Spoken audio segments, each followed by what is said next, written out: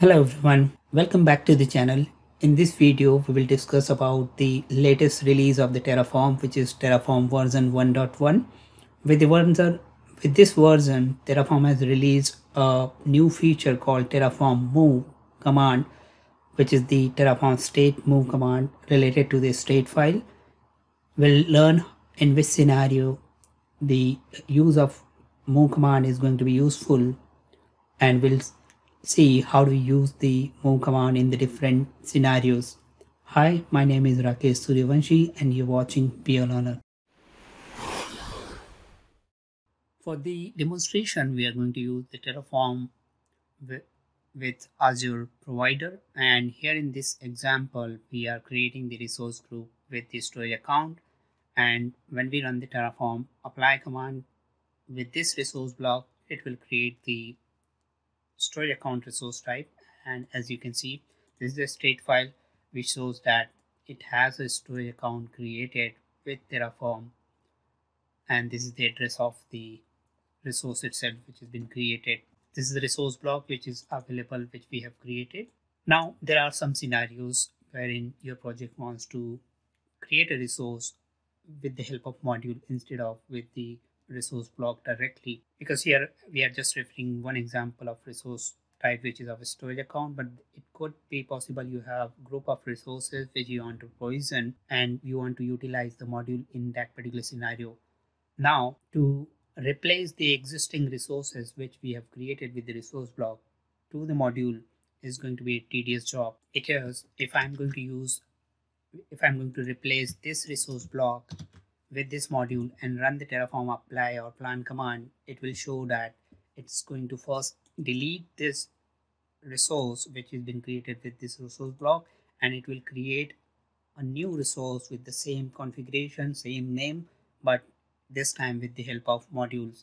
So let me show you what do I mean here. So if I run the plan command, that will first show me that it's going to destroy this resource which has been created with this. As you can see, it's showing that it's going to destroy the existing storage account and create a new storage account, and that is what we do not want at any cost, because our storage account resource might have some really critical resources stored in it, and we don't want to lose those resources which are already been stored in the existing resources.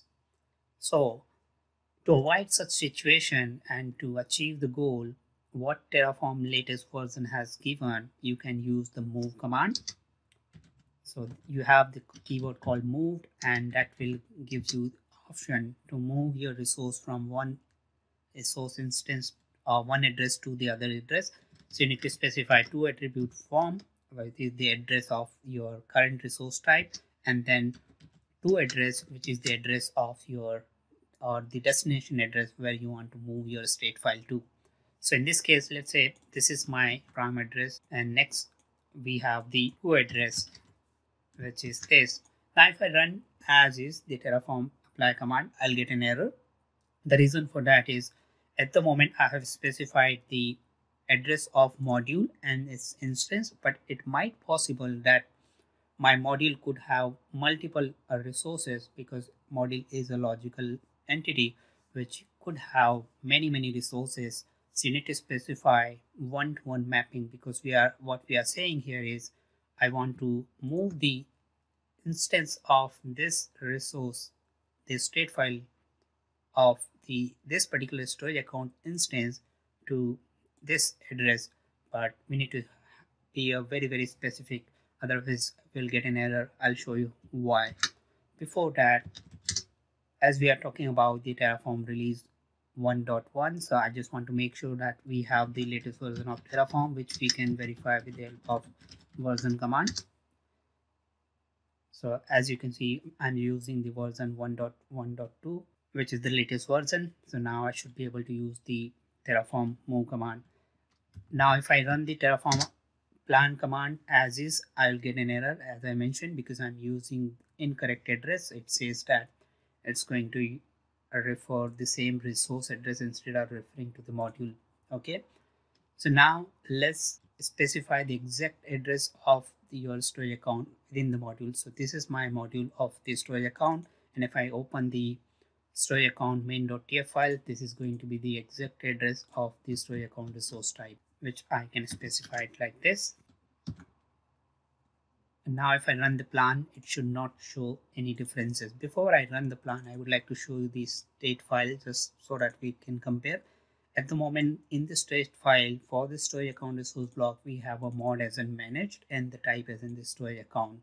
Okay, now if I run the Terraform plan command, first of all, we would like to know whether it will show any changes or not. As we can see, it's showing no changes or nothing is been going to change, even though I'm changing the resource provisioning from resource to the module block.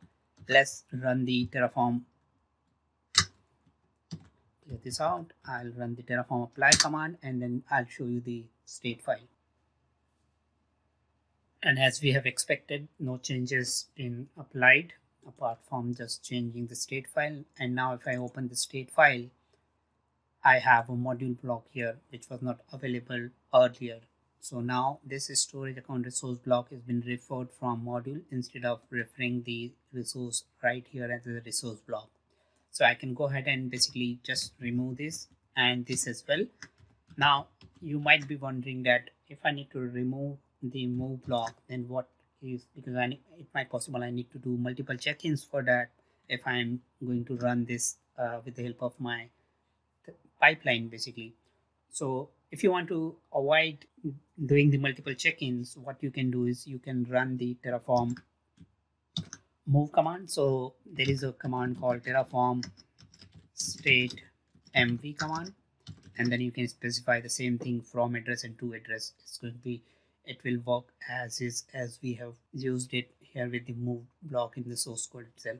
So it will work like to like same. Now let's look at one more example which is a bit more advanced. So I'll go to the basic, I will go to the different example here this time. So what we are doing, let's say here in this particular example, we are creating a Azure virtual network resource block. This is the virtual network resource block which it's going to create, okay, with the 3 different subnets. So virtual network with these 3 subnets. Let me just make sure that we have the resource created. Okay, it says no changes. It means the resource has already been created and the state file is up to date as per the current resource configuration. Now again, we would like to utilize our virtual network module, which is the network module which we have it here. And here in this particular network module, we are creating a virtual network, and then we have a count loop to create a multiple subnet. So with this count loop, we are going to create multiple subnets, and this is defined inside the module itself. Whereas here we have a different subnet blocks to create the subnets. Now, how do you replace the state file for this different type of configuration? So to do that, we can again do the same thing, module configuration with different set of parameters, and then this is our subnet configuration which will run the for loop or the count loop on the subnet block to create different subnets. And now to move the state file for the existing resources, we can specify this is your from address for the existing resource, and this is going to be to address for the new resource type which will come from the module. Similarly, for the subnet, we have created standalone subnet as the subnet resource block, whereas in the module we are creating through the count loop. So we need to specify the name of the module, module keyword, name of the module, the resource name, and the resource instance, which is the first or the 0th index of the subnet. Similarly, first index of the subnet and the second index of the subnet. And then we can basically just get rid of this block entirely. So I can basically simply run this command now, Terraform plan. That should basically show the plan to match the state file. Again, here also our objective is not to destroy our existing resources, which is a virtual network, which could be a critical resource for the application which is already contains so many resources. As you can see, we have 0 update, 0 change, and 0 destroy. It means we have successfully we can successfully migrate our state file from the standalone resource to the module and to the module resource which has a loop in it. You can go to the you can do the vice versa as well. If you want to move from module to the standalone resource, that is also possible. You just need to make sure that what is your for address from address and what is your to address. This was about the Terraform move command, and it will be really helpful if you want to adjust your Terraform state file without destroying the resources. I hope you have found this particular blog useful. If it is, please give it a thumbs up and don't forget to subscribe to the channel if you haven't already. Thanks for watching the channel. See you in the next video.